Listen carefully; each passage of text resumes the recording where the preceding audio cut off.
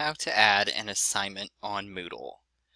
Once you're logged in and on your course page, the first thing you need to do is turn editing on. You can do that one of two ways. You can either click on Turn Editing on the top bar, or you can scroll down and turn it on in the Administration menu. Once you have turned on editing, you will notice pop-up boxes for each of your designated weeks. To add an activity or an assignment, you would click on the drop-down menu, select Assignment,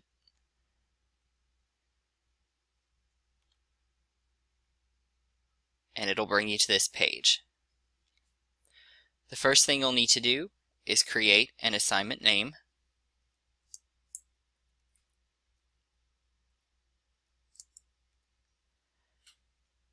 Enter a description.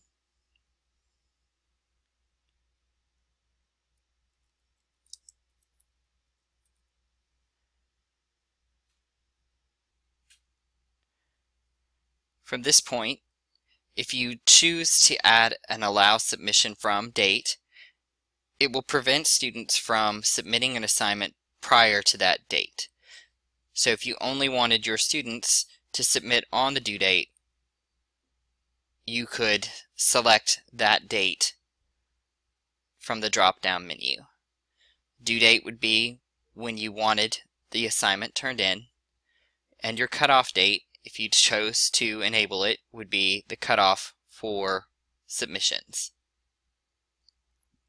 And at that point, students would not be able to submit an assignment past that date.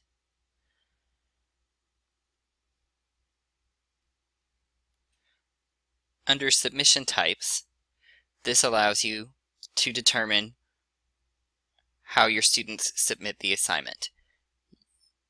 If File Submissions is selected, then your students will upload a file and submit the assignment.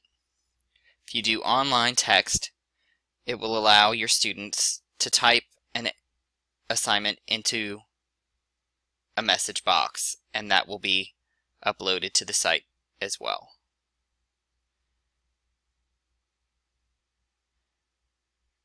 If you select online text, you're allowed to submit a word limit.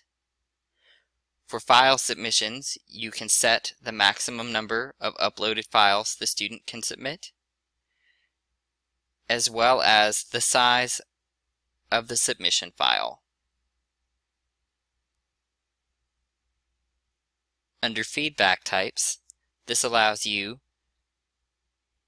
to manage the type of feedback you can provide to your students.